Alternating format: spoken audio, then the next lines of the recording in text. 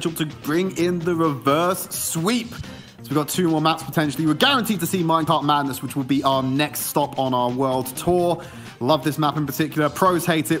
Brawlers are definitely something to be seriously looking to consider here, and already you can see the difference there on that right-hand side lane. Matthias is able to just shoot through that without any problems whatsoever, and nice to see Nanny making an appearance here as well. Sometimes Nanny can get some really, really clutch plays, especially in gem grab by using gadgets to teleport across the map. But already, great control from INTZ, actually tarnished by a great snipe from Tufa. Guido nearly losing his life to the train there. That 2,000 damage would have ended his life if he didn't get on the other side of it fast. Nanny trying to force him away. 116 HP, trying to get the angle for that shot. Will connect it, but Marcel's there for the collection. Minecart will end up equalizing, so is the best friend of INTZ right now.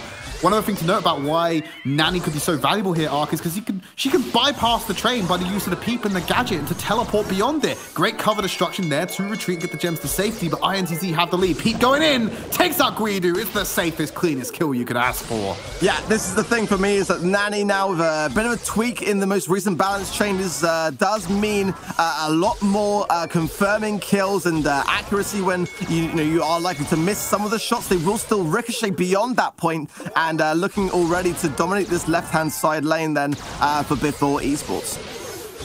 BC taking a lot of fire from Marcel, who's keeping it at range on the Piper. That's probably the best option for your gem carrier right now, outside of having the Gene, just to make sure that you can stay safe. The super can be kept in the pocket for a disengage fast. If it gets too hot, they're sending the peep in after Marcel. The instant deletion from Adino! But the gems are thankfully in their back spawn. Nice and safe. They make the conscious decision to give them back to Marcel, who's under fire, immediately loses his life to Tufa. This is an opportunity. Bino wants to go in for it. They have to commit super to disengage this. And it's 10-6. The countdown begins. Yeah, I see there's not much time to waste. If they waste any more time and don't get on countdown, then more gems will spawn from the center. And a takedown as well means that Before Esports gonna have to try to get more gems here as Beta going in. No support there. Adino on his own. It is gonna be INTZ to take this first round. The pressure now on Before Esports is huge. Still sticking with the Nanny. Guido's gone onto the B this time around. Matthias is still on the Carl. They're gonna try and keep him at range. Marcel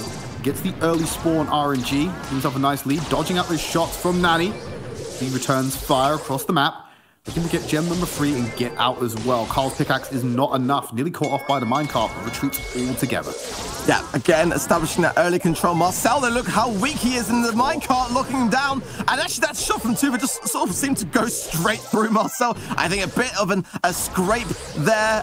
Very, very close to going down there for INTZ.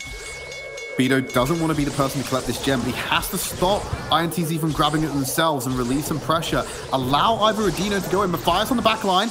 Very greedy from Beto in that instance, but it does relieve enough pressure for Marcel to pick up gem number 8. The peep's going in. Will he use the super this time around? He has to commit it. He wants to stay alive. Great presence of mind to hold on to it, but it will still break into the back wall.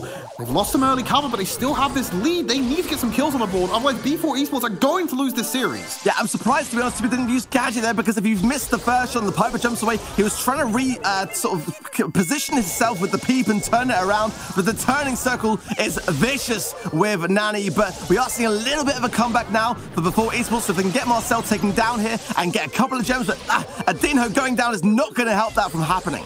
Porter trying to find Guido. Marcel's there for the cover as well. 8-4 in terms of gems. They don't have the mid control just yet. Tufa's going to pick up these gems.